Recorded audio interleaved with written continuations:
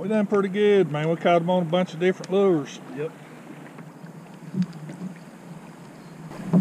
Did you ever get one on jerk bait? I quit throwing it. I didn't throw one. I quit throwing it. I tell Mike, I'm about afraid to throw. I got 2 more of that one left. I'm about afraid to throw them in there. And that one that I tried today, it's one of the older ones. Hey, they ain't no need being scared, are they? No! Here. Hey, I'll throw them over on. Jerking. Let me tell you. Hell. It's like old Mark Duncan says, crappie fishing, if you can't lose a 40-cent jig, you shouldn't be fishing. You can't afford to lose that TD minute, Scott. You might as well just hang it up. I got news for that guy. That ain't no 40-cent jig.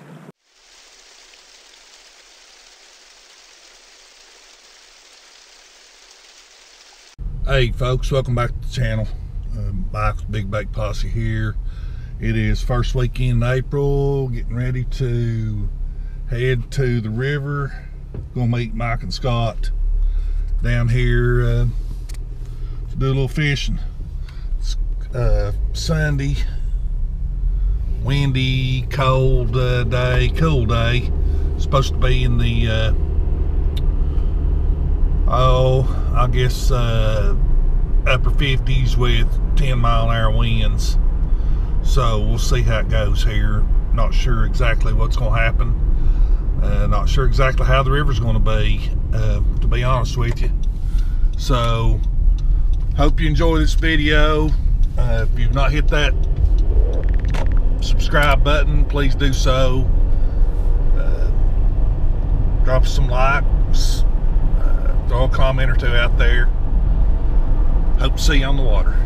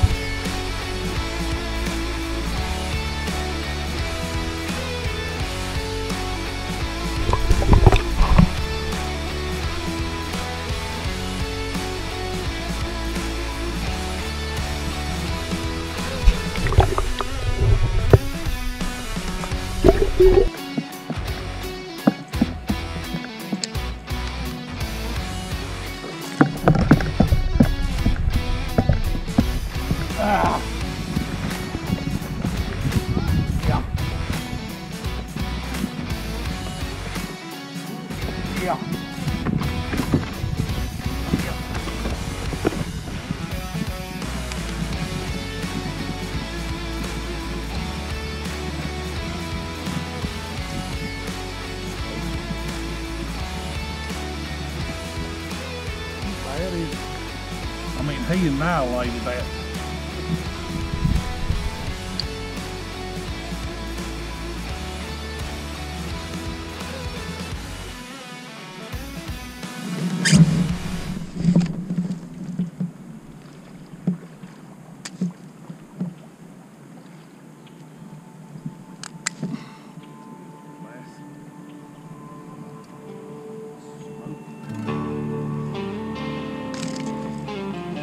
That is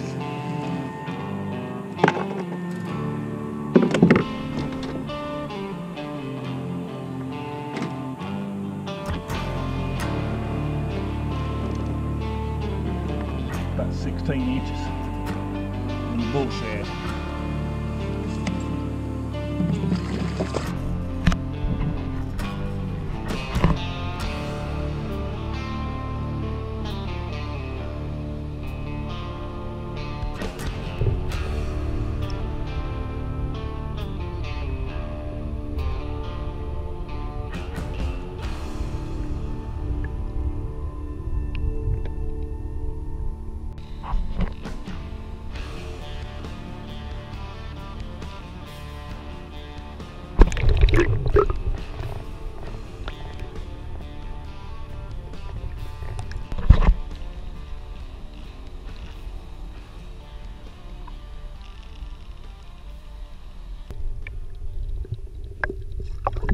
Hey guys, hope you enjoyed that video down in the Yak Shack here to close out this video.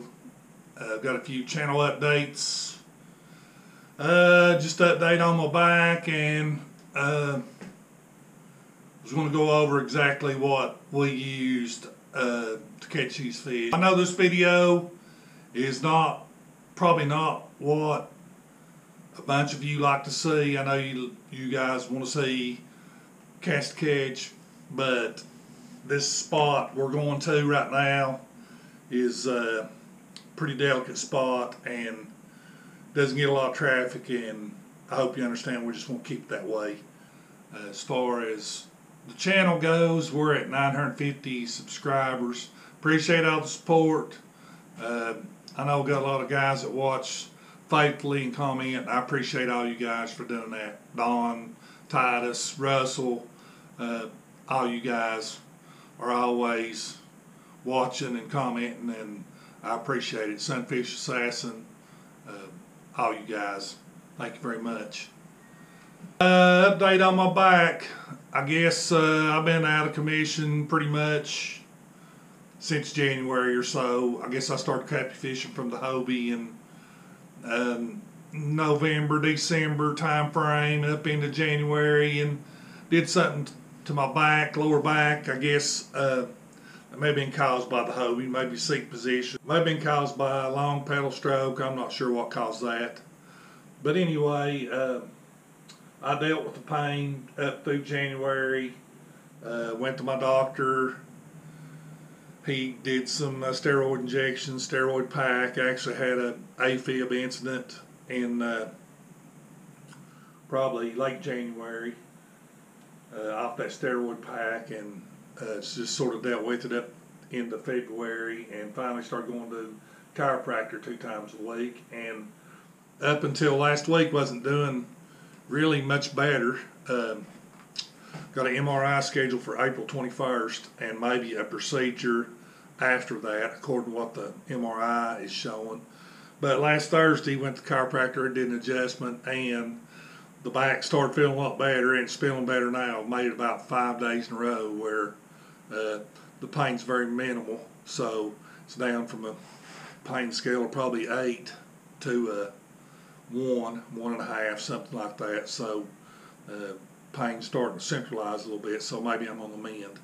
I wanted to give a shout out to Mike and Scott for I've not been able to fish much, really been afraid to fish because of picking up this heavy kayak and paddling, and I haven't had the Hobie out lately, and what fishing I've done has been crappie fishing on a buddy's glitter boat. But I got out with Mike and Scott on this trip, and Mike and Scott took care of me, carried my boat, made sure I was all right the whole time, and I appreciate that, guys. You guys are real friends, and I'm thankful to have you as friends.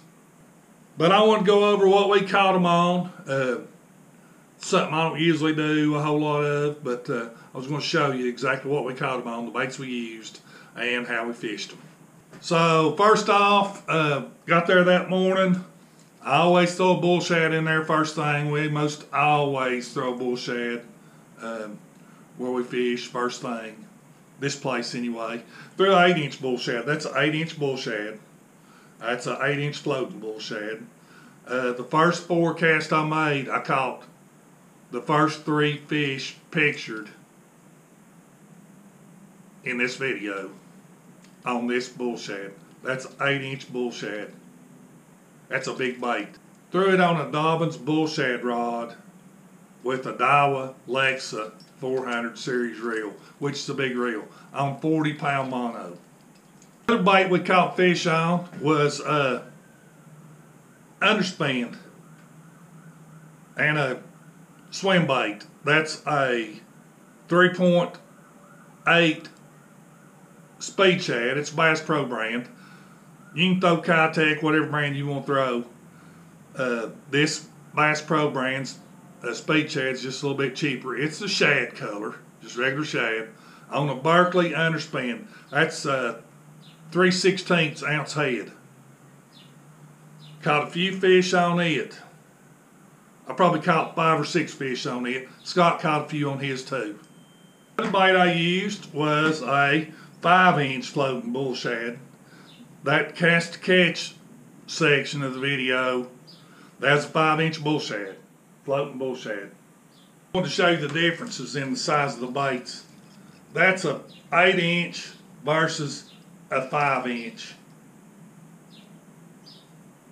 The bait that I caught fish on was a Z-Man Fatty Z worm in green pumpkin. I fished that on a swing head, 3/16 ounce swing head. Now, I know some people are going to say, well, he caught those fish off the bed. No, I never caught the fish off the bed. I was in a shoal, throwing up in the head of a shoal and letting that worm just bounce along like that right there. Bounce right along the bottom in that swift water, and they would run up and pick it up. That's a great worm to fish in spring. I know a lot of guys in Upper East Tennessee on lakes, they fish them on bedding fish in the lakes, but I don't fish bedding fish. I leave them alone when they're on the bed. I know Scott threw a jerk bait, didn't do any good on jerk bait. I didn't throw a jerk bait. Mike Kinnick threw a crankbait a little, didn't do any good on crankbait. I know Mike had some on an 8-inch bullshad. Scott had some on 8-inch bullshad. Mike had some on a 5-inch. It was mostly senkos, 8-inch bullshad, 5-inch bullshad, underspin, where we did our damage. But hey, hope you enjoyed the video. Once again, guys, appreciate y'all watching. You guys make this channel what it is by watching and commenting, and we appreciate it. Thanks for watching. Hope to see you on the water.